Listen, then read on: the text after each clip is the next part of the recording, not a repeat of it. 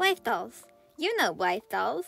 You customize them, change their eye color by pulling a string. I even have a Blythe doll. Blythe dolls were created in the early 70s by Allison Katzman. I actually couldn't find what the first Blythe was, but here's the 1972 Blythe doll. This actually could be the first one, I'm just not sure. There are also Petite Blythe and Midi Blythe, which I have 3 of the Midi. I wish I could get a Petite Blythe, but they are so expensive that unfortunately I cannot get one to show you all. Midi Blythe have a little wheel in the back that makes the eyes move.